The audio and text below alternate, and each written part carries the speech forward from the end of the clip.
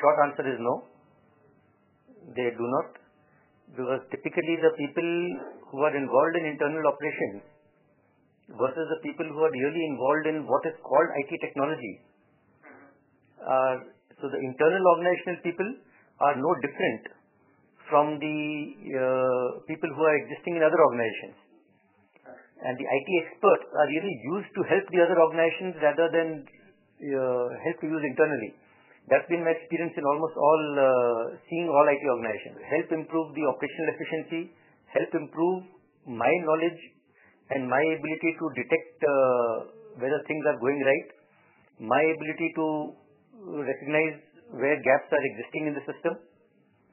So it starts really from my own ability to understand how my organization is doing, and then how my seniors are being able to use the system for their own operation. All owners pursue only one goal, and that goal is expansion. And the reason why expansion is pursued is because expansion is equal to happiness. That's our ancient wisdom. And in order to expand, the important requirements are not more finances, more market, better people, or lower costs, or more productivity. Those are not the core requirements for expansion. The core requirement is the time of the owner and the senior management to make the expansion come about. Because if they have the time, they will make the rest of the things happen. And if they don't have the time, even if the other parameters are conducive, they can't take advantage of it. Because of the specific nature of our work, our future and our success depends upon how well we are able to operate our markets and our customers. And that operational information is fundamentally key. I do have a small bias that the history is an important tool to learn from. At the same time, it can also be an important limiter of the future. So a lot of our direction of development for internal purposes, our direction of investment for internal purposes are oriented towards where we want to go in the next 2 to 3 years. And a lot of history is against our ability to go there. So the enablement to get to the next 2-3 years is what the focus is on. And presently the judgment is, if we are able to improve the velocity at which we operate, our future is more certain. So that's where the bulk of our investments go. Can be used to create business innovation. Several of the things that we have done in the recent past could only be possible because the concept of IT exists. And the absence of availability of IT would have prevented it. I can give you a handful of examples that I think we have one of the more innovative partner schemes in the market today. That how do we manage a multi-layer partner network? And if it had not been for IT, even to conceptualize such a framework would not have been possible. Similarly, I think we have one of the most innovative ways in which our employees self-manage themselves. Had it not been for IT, even that would not have been practical. So many of these ideas of doing things have emerged because IT exists. And it is part of the fabric of our organization. We don't have a formal statement of a CIO IT head. And therefore, my answer to the question is both yes and no. That the people who are involved for delivering internal IT are definitely part of the decision-making processes. I'm just wanting to distinguish between the title called a CIO and IT head.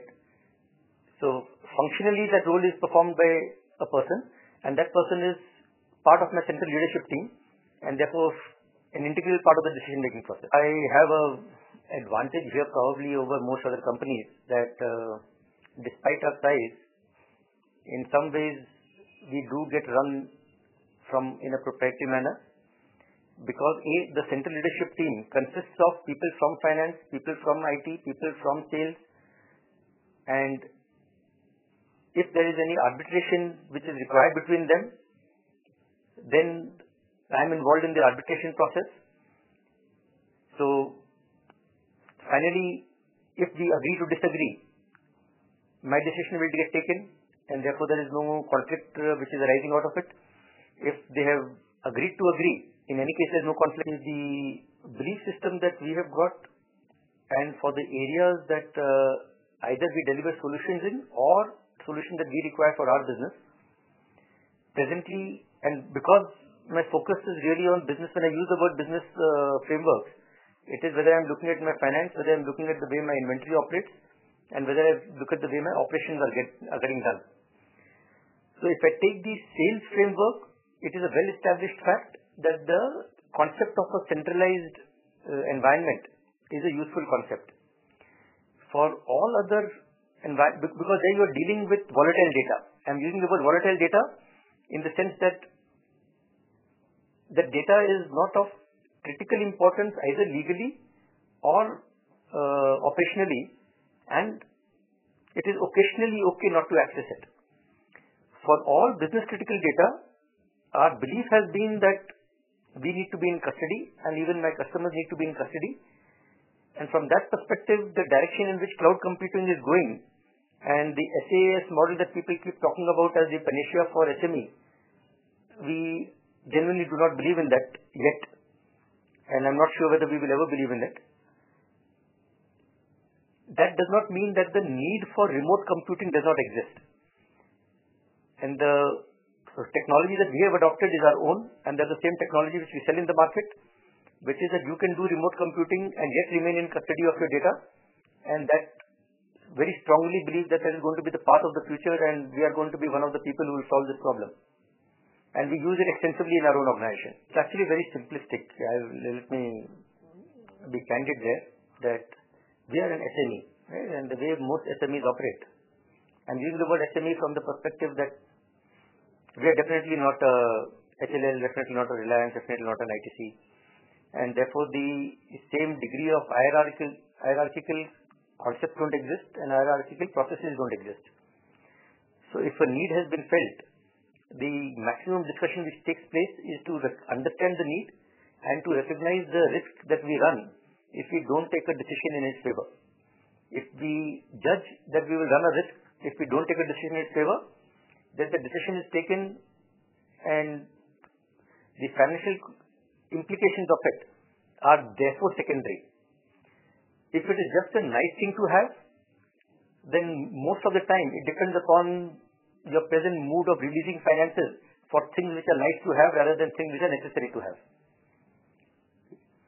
And I believe that most SMEs probably run the same way. There's several times you take decisions for things which are not necessary but nice to have, simply because you have availability of funds and you don't mind spending it. And wherever things are necessary, funds never get in the way. Last year, we spent probably about 1.5 crores.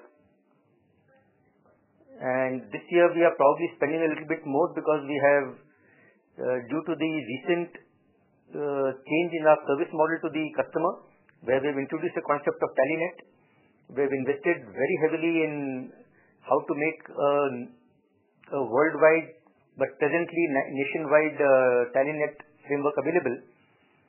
And in that context, we have already spent upwards of 15 crores, and we'll probably spend upwards of another 20-25 crores in that direction.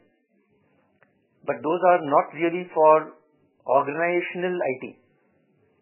My organizational IT incremental spend is very minimalistic, because a lot of it is in-house, and some of the expenditure statement which I made is the expenditure we make in-house to reach our objectives.